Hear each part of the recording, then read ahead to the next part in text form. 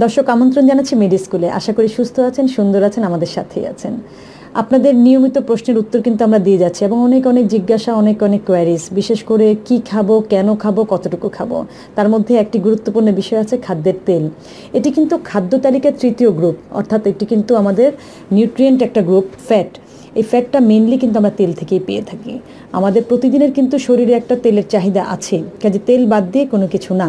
এখন এই তেলটার মধ্যে কোনটি সবচাইতে ভালো, এটি নিয়েও কিন্তু একটি প্রশ্ন আছে, অর্থাৎ কোন তেলটি ওমেগা-3, ওমেগা-6 রিচ, কোনটাতে আমরা ভালো মানের ফ্যাটি অ্যাসিড পাবো যা আমাদের ব্রেইনে এবং হার্টে অনেক ভালো কাজ করবে।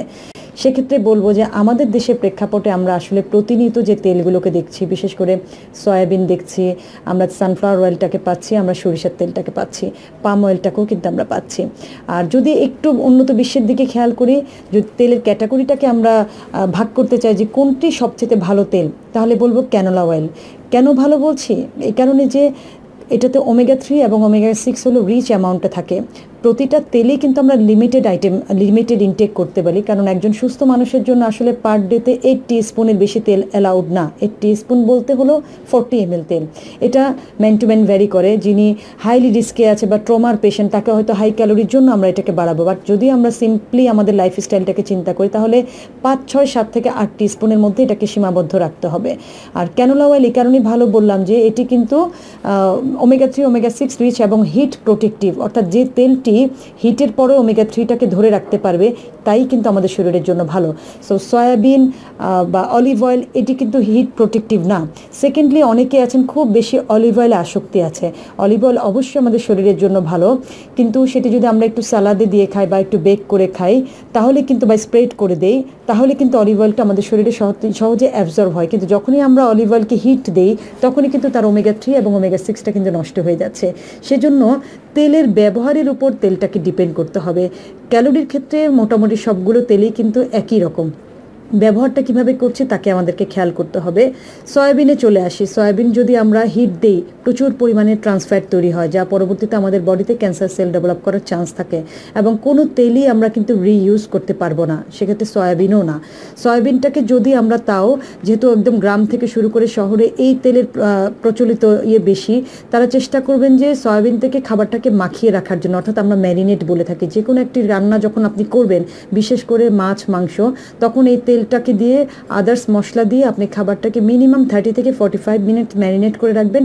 দেন আপনি যখন চুলাতে বসাবেন, তখন অটোমেটিক খাবারটাও হয়ে যাবে এবং তেলটাতে একটু হিট কম লাগবে এবং তার যে ওমেগা-3টা বা ওমেগা-6টা নষ্ট হয়ে যাওয়ার প্রবণতা, তা কিন্তু কম থাকবে। সয়াবিনে অন্য তেলের তুলনায় আসলে ওমেগা-3 বা ওমেগা-6 খুবই কম পাওয়া যায়। সেজন্য আরেকটু চেষ্টা করতে হবে। আমাদের দেশে প্রচলিত সরিষার তেল, অর্থাৎ ঘানি ভাঙা সরিষার তেলেও কিন্তু ভালো মানের ওমেগা-3 এবং ওমেগা-6 আছে। সরিষার তেলকে আমরা সাধারণত কড়াইতে দিয়ে প্রচুর হিট দিয়ে এর অংশটাকে নষ্ট করে ফেলে। তাদেরকে বলবো, সরিষার তেল দিয়ে যদি রান্না করা যায় তাহলে কিন্তু রান্না অনেক সুস্বাদু হয় এবং অবশ্যই সেই রান্নাটা ম্যারিনেট হতে হবে, পরিমাণে কম হতে হবে।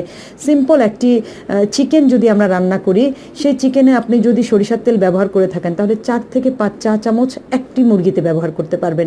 তাহলে কিন্তু এটি হেলদি হবে এবং অতিরিক্ত ক্যালোরিও কনজিউম হলো না এবং ব্যাড কোনো ফ্যাটও আপনার বডিতে তৈরি হলো না। যখনই আপনি যে কোনো তেলকে হিট দিয়ে দেবেন, তখনই কিন্তু ব্যাড ফ্যাট তৈরি হয়ে গেল, আপনার বডিতে কিন্তু সে ফ্যাটটি ঢুকে গেল। এটি কিন্তু আস্তে আস্তে আপনার কোলেস্টেরল লেভেলটাকে বাড়াবে, যা আপনার হার্টের জন্য ক্ষতিকর এবং ব্রেনের জন্য ক্ষতিকর। মনে রাখতে হবে দর্শক, যে এই তেল থেকে তৈরি কোলেস্টেরল আপনার স্ট্রোক বা অ্যাটাকের জন্য কিন্তু ম্যাক্সিমাম ক্ষেত্রে দায়ী থাকে। কাজেই তেলের ক্ষেত্রে একটু চিন্তা ভাবনা করে ব্যবহার করা উচিত। যারা ক্যাপাবল আছেন তারা হয়তো বাসায় ভ্যারাইটি রকমের তেল ব্যবহার করে থাকেন, অর্থাৎ রান্নার ক্ষেত্রে এক ধরনের তেল, সালাদের ক্ষেত্রে এক ধরনের তেল, এভাবে ব্যবহার করে থাকেন। এখন কিন্তু আরেকটি তেলও বের হয়েছে, সেটি হলো অ্যাভোকাডো অয়েল, অর্থাৎ অ্যাভোকাডো ফ্রুটস থেকে একটি তেল তৈরি হয়। এই তেলটিও কিন্তু খুবই ভালো মানের এবং এটিও কিন্তু খুব ভালো যে হিট প্রোটেক্টিভ তা বলবো না, কিন্তু আপনি যদি আপনার খাবারে একটু সালাদে বা আপনি যখন বেক করবেন কোনো কিছু, ফিশ বা মিটটাকে বেক করবেন, তাতেও কিন্তু আপনি এটাকে একটু স্প্রেড করে দিতে পারেন, তাহলে আপনার বডিতে এটি দ্রুত অ্যাবজর্ব হয়ে যাবে। অনেকে আছেন সানফ্লাওয়ার তেল খেয়ে অভ্যস্ত। সানফ্লাওয়ার অয়েল খুবই ভালো মানের একটি তেল এবং এর ক্ষেত্রেও বলবো, আপনি বেক বা গ্রিলে অথবা যখন বয়েল করবেন বা রোস্টেড কোনো রান্না করবেন, তখন কিন্তু সানফ্লাওয়ারটা আপনি ইউজ করবেন, কিন্তু কোনোভাবেই কোনো তেলকেই কড়াইতে দিয়ে দীর্ঘ সময় হিট দেওয়া যাবে না, তাহলে কিন্তু অটোমেটিক ট্রান্সফার তৈরি হয়, আপনার বডির জন্য তা উপকারী না হয়ে অপকারী কিন্তু হবে। দর্শক বুঝতে পারছেন কোন তেলটি আপনার খাবারের জন্য উপযোগী। রান্নার প্রসেসটাকে চেঞ্জ করে যে কোনো তেলই কিন্তু আপনি ব্যবহার করতে পারেন আপনার শরীরের উপযোগী করে এবং শরীরের চাহিদা অনুযায়ী। দর্শক ভালো থাকবেন, সুস্থ থাকবেন, মেডিস্কুলের সঙ্গেই থাকবেন।